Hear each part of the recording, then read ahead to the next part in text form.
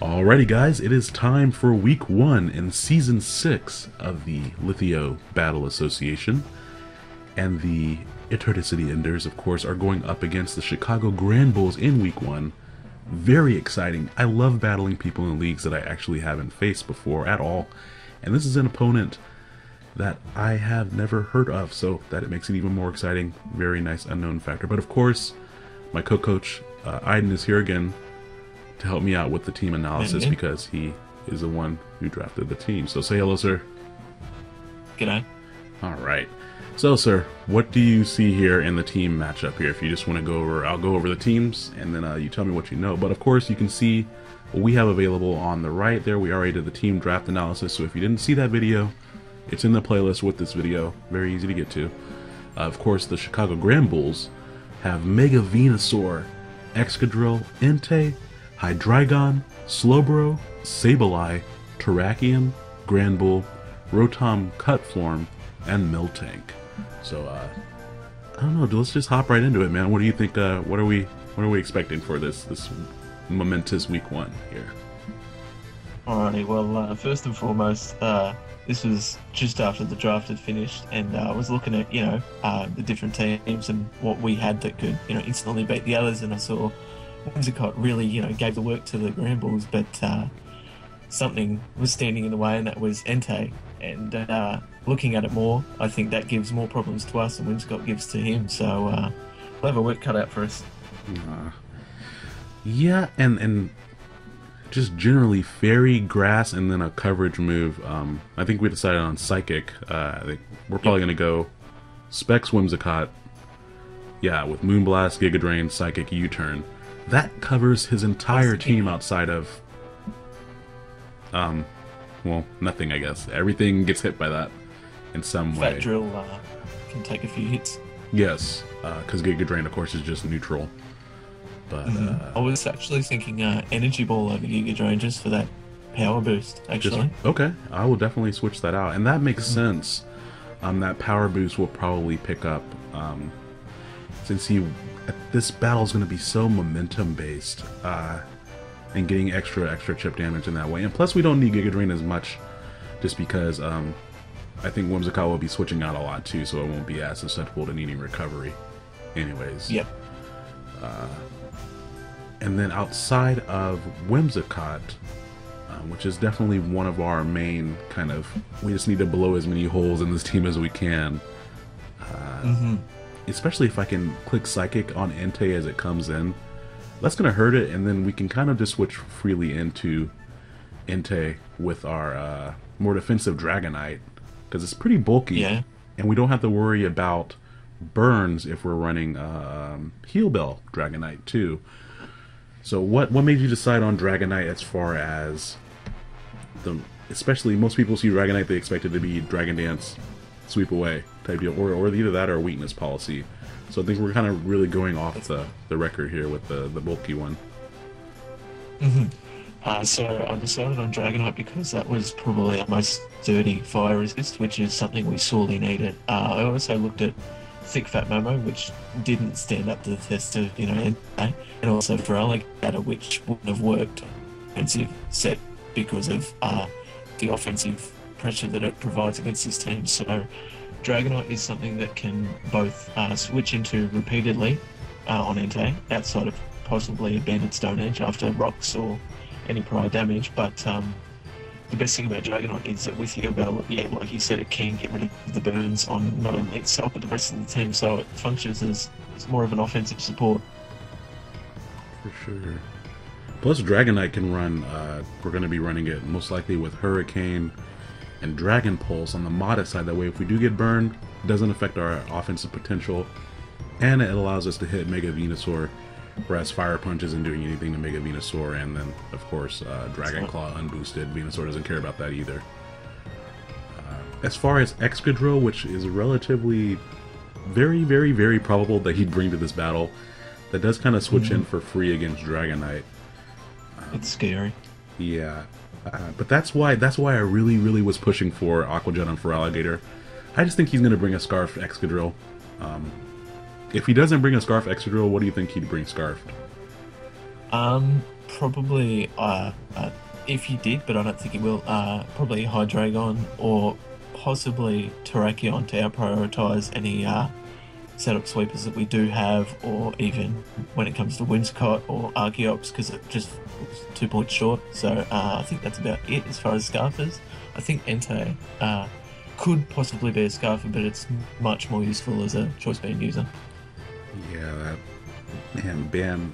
I wish we had a Pokemon with pressure on it, because that would be nice to use up some of those Sacred Fires to switch in. Yeah. The other Pokemon we're going to be bringing to this most likely are also one I'm really excited about, Archeops, as more of an anti-suicide type lead. Who do we expect to see leading on his side of the team there? I could see probably Entei, just to get offensive pressure first up, or if he wants to set up any sort of hazards or any sort of momentum, then probably Terrakion, maybe Rotom, and maybe Miltank. Maybe. And Miltank is a Pokemon I feel like I overlooked it when we were discussing things earlier, especially because of its base speed. But at the same time, I'm not too worried about it because we're going to have Cobalion. That's right. But Miltank is just one of those Pokemon that can randomly be annoying. Yeah. Especially, I don't know, for everyone who's played Heart Gold, Soul Silver, or Gold and Silver, and when he's just like, yeah, roll out, bitch. And it's just like, well, now we're dealing with that. At least we won't have to deal with rollout here. I don't see Nova Hawk bringing a rollout Miltank. If he does, he's a god. But yeah, clearly. With and the set on Archeops was what again?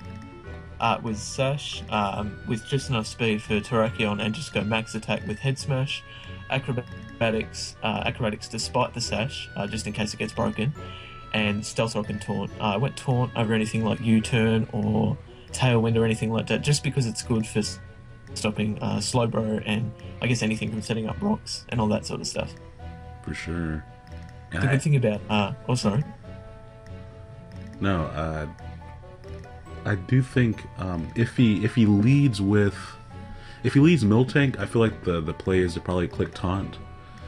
If he leads Terrakion, I guess we should probably just set up the rocks and exchange rocks. Yeah, odd rocks. Yep. If he leads with Entei, click a Hex Smash, just because that's such a big threat against our team. Yeah. Against Excadrill, I guess it's kind of a 50-50. We could taunt it, but you can also just Iron Head us in the face. Excadrill, I think the good thing about Archeops is it has great lead matchup against nearly everything, considering it's a suicide lead, but I think Sableye, to avoid the Will-O-Wisp, would want to switch out. Rotom Cut, if it's a lead, it may be a Scarf variant, so we want to switch out. And Excadrill, since we can't really touch it and it's going to give us more problems if we stay in, it's probably best to switch out into next member Cobalion. Indeed.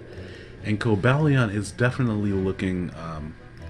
I've never run Air Balloon on Cobalion before. We're looking at Air Balloon Cobalion, max attack, max speed Jolly, with close combat, Iron Head, Thunder Wave, and I'm missing one. Volt Switch. There we go, for priority. Not for priority. I'm sorry, I'm tired. For momentum, excuse me. I gotcha. This is why we need two brains, so that when one is tired, the other one all sharp and witty and everything. But Cobalion here is also kind of a tech Excadrill check to an extent, especially if he's scarfed. Yep. Being able, and I do need to confirm that the Excadrill is scarfed before I do that. Which, if he leads Excadrill, I'm going to assume it's not scarfed. Yeah, it could be rocks. Yeah, it could be defensive. Which a defensive Excadrill would actually work pretty decently against our team, especially since we're foregoing Mamoswine in this matchup. But for Alligator, Sponge's Fairy hits very well. Yes, indeed. Which we are relying on Whimsicott to kind of punch holes here. So I will take any extra damage that I can get on Excadrill in this match, because it's not hard to put Excadrill, especially an offensive one, in range of a Life Orb for Alligator, Aqua Jet either. That does right around, even without any Swords Dance boost, it does right around 60 to 65% right in there on average. Yep. So any chip damage will be good. And speaking of for Alligator, we are going to be running a Swords Dance one. Originally, I'd actually suggested a double dance set. Is that what you suggested originally? Yeah, yeah. And I've been kind of waffling on that. I already have the Feraligatr bred. It's a matter of just choosing the moves now. What was your thinking on the double dance set? So with the double dance, I thought that with you know with pardon me, with whichever came out, if it was a faster mon like Terrakion, which even Scarf Terrakion, which Feraligatr can outspeed at +2, or even a Scarf Hydreigon or something, anything that's faster, we can get to jump on them with agility, and usually if they're that fast, they tend to be less bulky, so we can, Feraligatr is really strong, so it can knock them out or severely weaken them. With Swords Dance, it helps break down, with Crunch and Waterfall, helps break down Slowbro, Granbull, Miltank, anything that's bulkier. Sure. And my thinking on the, I was saying Swords Dance, rather, just because of the importance of Aqua Jet in this matchup. More so for Excadrill, less so for Entei just because it can use extreme speed, but with the right spread, because we're running more of a custom spread that Iden came up with, even a banded extreme speed is a 3-hit KO. So forcing him into that extreme speed situation is really, really good, because that allows us to bring in other things if it's banded. And if it's not banded, Entei really struggles to overpower Feraligatr, and that's a free Swords Dance opportunity, fortunately. If he has, I really like running, right now we have Swords Dance, Aqua Jet, Waterfall Crunch, Yep. I'm pretty sure, which does get walled by Hydreigon, but I don't think he's going to bring Hydreigon. That's just, when we were talking before, let's try to cull the list, because he's obviously not going to bring some of these. Hydreigon is just a bad matchup against our team overall. We have two fairies, we have Mamoswine with priority ice, to a lesser extent Agility, Porygon Z. That just kind of handles Hydreigon for the most part, so I don't think we're going to see it. If we do, I'll be happy though. Well, yeah, on top of the fact that depending on the type of player that he is, even if he does bring it, it's not going to appreciate a +2 Waterfall plus Aqua Jet from Feraligatr. It's not that bulky. Yeah. And then, of course, I just mentioned Porygon Z. That is our last most likely team member. I'm just leaving room in the ether for what if we change at the last minute here. Porygon Z, originally we kind of struggled to fill in its moveset, because with adaptability Tri-Attack, it kind of blows through the entire team outside of Sableye, Excadrill. I guess to a lesser extent Terrakion, but even Terrakion's 2-hit KO'd by Tri-Attack, I'm pretty sure. And so in that last slot, we actually ended up going with Agility. So the full moveset right now is Tri-Attack, Hyper Beam, yes, Hyper Beam, Agility, and Thunderbolt. We didn't have a solid way to hit Slowbro, and that's a perfect place for it. And I was really struggling to come up with an item on Porygon Z, and he actually suggested Silk Scarf, because we can bluff, the Choice Scarf or the Choice Specs if something gets hit with a Tri-Attack, and it's also just a nice boosting item that doesn't hinder us, like Life Orb. Yeah, I think we will need all the HP we can get here if we're switching around as much as I expect we're going to. Which is why I really hope to deny him setting up his entry hazards, but that might be, depending on what he leads with, that might be difficult. Yeah, well, that's the name of the game, is, pressing on with the offense so that he doesn't get an opportunity to A, set up with any defensive threats, or B, give us problems with any of his offensive threats. So the thing is, we're going to need to be switching around a lot, we're going to need to be making smart plays, so yeah. For sure. Alright, so that is the general matchup. I just want to go through really quick and say what we expect him to bring, his, if we can just nail it down to 6, because it's always fun to look back on that after these are done. But my 6 were Mega Venusaur, Excadrill, Entei, Terrakion, Slowbro, and probably Rotom Cut, just because Scarf Rotom Cut is really hard to resist. What were your 6, sir? My 6 were very similar, that being Mega Venusaur, Excadrill, Entei, Slowbro, Terrakion, and either Rotom Cut or Granbull, because Granbull does, with Intimidate and Thunder Wave, and its raw bulk, it can put a stop to some unboosted physical triple threat. So yeah, I could see the positives to bringing that from his point of view. Indeed. But that's why we have Dragonite instead of Noivern. I won't be missing any Hurricanes this season. Yeah. Alright. Well, not blonde as a bat, is he? He won't have to rely on echolocation, hopefully, because he can just look over there and see him, right? It should be easier. Exactly right. Alright guys, well that's going to be the Week 1 matchup for the LBA. Thank you very much for joining me today, Aiden.